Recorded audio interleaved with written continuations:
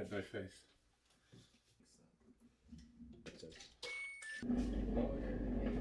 On the night before a big event like today,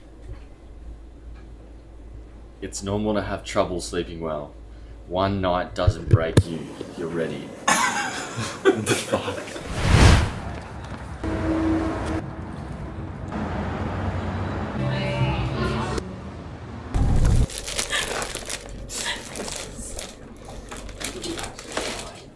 For now, I'll give you one. What did he have?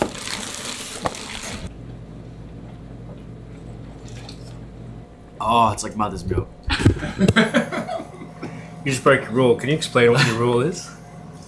No soft drink before 12. No chocolate before 12. Yum. Psychopath. As Nicholas would say.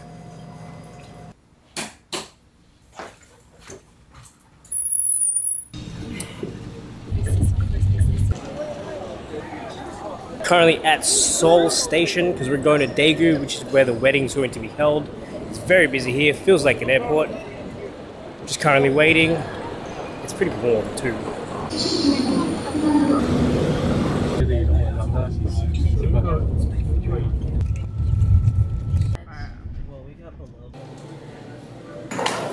Alright, so we're at the hotel of the wedding. We're in Daegu.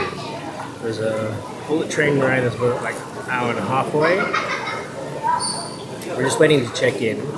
All of us are extremely hungry and it's very hot in here. So we're sweating. We need the AC to turn on, please. Got my card, got my number. Yeah. Oh yes, welcome.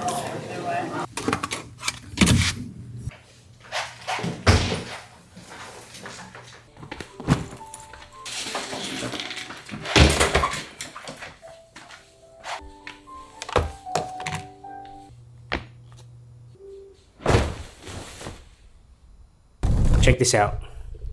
This is my hotel room that Dan and Taylor have provided to the guests who have flown in to Korea. Let me give you a quick tour. I don't know the official name for what this place is called, but it's where I'm going to store my luggage and my clothes.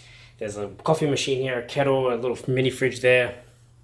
This right here is the bathroom, toilet down here, shower over here. Then this whole space is where my bed, my desk is, little chair there.